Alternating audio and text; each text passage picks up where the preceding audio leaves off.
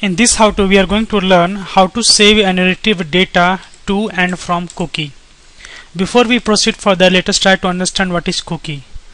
Cookie is basically a small amount of data stored into the client browser that can be set and get by the application. Or in this case, application means the web application or from the website. So I'm going to create one page and where I'm going to keep two ASP buttons. So here is my ASPX page and I have two buttons here. Let me tell you what is this button. First button is BTN cookie set and second button is BTN cookie get. On the click of BTN cookie set, we are executing set cookie server-side method, and on click of BTN cookie get, we are executing get cookie server-side method. Now let me copy paste the code of the server-side method as well. So here is my server-side method. In this server-side method, first in the set cookie, what we have done is that we are trying to save the data into the cookie, and you can store any kind of data into the cookie provided it can be converted into a string. For example, you can store an integer value, you can store any date type of value, or anything, even decimal value or a simple string value, because ultimately when data is stored into the cookie, it is stored in the form of string. And ideally you are suggested to not store a large amount of data into the cookie, because ultimately it is an overhead to the to the transferring of data from client browser to the server and vice versa. So you should store a small amount of data into the cookie. Now here, in order to set the data into the cookie, you can use response.cookies of the cookie name dot value and is equal to whatever data you want to store. And if you want to set the expiration policy, so that after some seconds or after few minutes you want to expire the cookie data, then you can write as response.cookie of my cookie dot expires is equal to whatever time you want to specify. For example, right now I have written date time dot now dot add seconds 10. It means that this my cookie will expire in 10 seconds. And then what we have done here in the get cookie method, we are checking for my cookie. If my cookie is not null, it means that there is cookie into my browser. Then what we are doing is that we are using the request object to get the cookie by passing the cookie name dot value. So it will give me the cookie value, and then we are writing on the page. In case this cookie will expire after 10 seconds, then this request dot cookie of my cookie will be null, and we will not come into this block and nothing will be written on the page. So let me run this page and show you how it is looking like. So I'm going to run, and here you can see that I will have two buttons, set cookie. So I've set the cookie, and then I clicked on get cookie and I'm getting the cookie. So my cookie data was set, and here I'm getting the cookie. Now if I will click on this get cookie link after 10 seconds, then I will notice that I will not get any data. See, I'm not getting any data because the cookie has expired. Now this is the one way of setting the cookie. There are other ways of setting the cookie also. For example, you can write cookie equal to new HTTP cookie, and you can write this cookie name, for example my cookie 1, and then you can write the value. For example, this is my data, so this will be the cookie value, and then you can write response.cookie dot add of this cookie. In the same way, you can create multiple also, and you can keep adding it. For example, I can add cookie 1, and here I can say 2, and then here also I can say cookie 1. And in order to retrieve it, it's very simple. Now if I have to retrieve this cookie, my cookie 1 and my cookie 2, what we need to do, we need to follow the same approach that we had followed here. So let me show you that as well. So here I have added the cookie. Now I am going to comment these two lines, and let's just, I am trying to get the my cookie 1, so I will have to change these values. And now let me run this page, and I'm clicking set cookie, so it will basically set the my cookie 1 equal to this is my data, and when I click the get cookie, you can see that I'm getting the cookie data. So this is the way, this is another way to get set the cookie into the browser. In the next how to, we are going to learn that how to use session variable. Before we go ahead and start implementing or using the session, first let us try to understand what is session. Session is basically a way to store the data specific to the user into the server memory. And by default, when we store the data into the session, it is stored into the web server memory. Okay, and that is called in-proc session. There are two types of session. One is in-proc and second is out-proc. When the session data is stored into the web server memory, that is called in-proc. And when the session data is stored not into the web server, either into the state server or into the database, that is called out-proc. We are going to see all of these types of storing session in the coming up videos. But here just try to understand that how to save the data into the session variable and how to retrieve the data.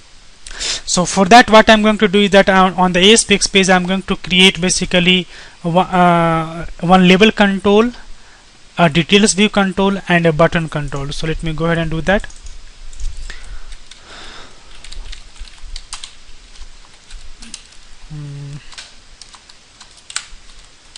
Yes, let me format it out, and then this is the label, this is my details view, and this is my button.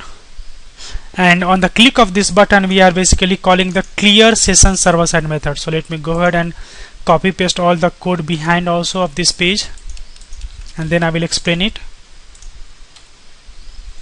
Let me delete all of them. Yes, and then let us copy this code as well. Yes,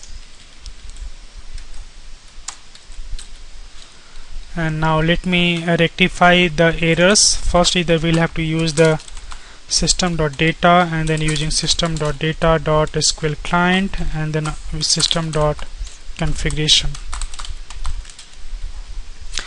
And here we go. Let me correct all these codes. And yes, and yes, looks like we are done. Okay, and yes. Now because we are going to use the database connection string from the web.config file, so naturally we will have to use string underscore constr equal to configuration manager dot connection string of constr dot connection string. Now let me explain the code. In the page load event, we are checking if it is not is post back, then we are calling the get data method and passing 1 as the parameter. It means that this auto ID value will be 1 here, and then what we are doing is we are instantiating the data table, and we are checking for a session variable of my data. I will tell you further. So if this session of my data is not null, it means that there is something into this session, and then we are trying to unbox the data that is stored into session variable of my data key into the data table, and then we are writing into the label saying that getting data from session. And if session of my data is null, it means that there is nothing stored into this session variable. Then we are instantiating the SQL connection, we are executing the SQL statement, and we are getting the data from the database where auto ID will be for 1, because we are passing 1 as the parameter into this get data method. Ideally you should use the store procedure as I said earlier, and then we are instantiating the SQL command, then SQL adapter, and we are passing the parameter auto ID parameter and filling the data into the data table.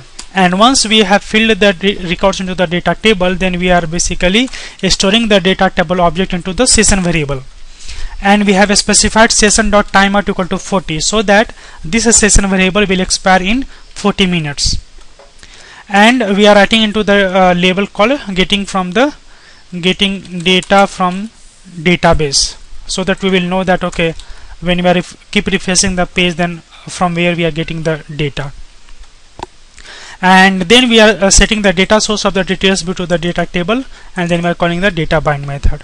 So my purpose here is to show you that how to store the data. Here we are saying how to store the data and how to specify the timeout property, so that the session data will expire in the specified number of minutes, and then how to check for the session variable and retrieve the data from the session variable. So let me run this page and show you how it is working. Let me close the existing page. Yes, and because this is the first time, so naturally it will try to get the data from the database. But the problem here is that we are writing here 1. It means that we want to get the data from personal detail table where auto ID is equal to 1. But looks like there is no record with auto ID equal to 1. So I'll have to change my code, and let me go ahead and change my code. Let me write 3 here because we have records with auto ID equal to 3. So I have done that, and now because the data will be stored into the session variable, so I will have to click the button. Now on click of the button, what we are doing, we are executing the clear session method, and the clear session method we are writing session.remove of my data. It means that the key that I had used to store the data, I'm going to remove that, so that the data of the session variable will be removed. So let me run this page again. So I'm going to close it and right click and run view in browser. You can see that getting data from the database and auto ID equal to 3 records are coming. Now when I will refresh this page again, now you can see that still I am getting a record whose auto ID is 3, but this time we are getting from the session variable. So what is happening, it is not going to the database and executing whole the code, but it is getting the data from the session variable and populating into the details view. So in this way, what we are achieving, the optimum performance of the page, because every time we are not going to the database, not executing SQL connection object and adapter and the command object, but we are simply retrieving the data from the session variable and populating into. Now if we have to clear the session, then we can click on the clear session button, and that will basically call the session.remove method, and by passing the key that we had used to store the data table, and it will remove the data table stored into the session variable. And in case we have multiple session variables and we want to cancel all the sessions for the current session, then what we can do is that we can use the session.abandon. So that will basically remove all the session variable created for that particular user.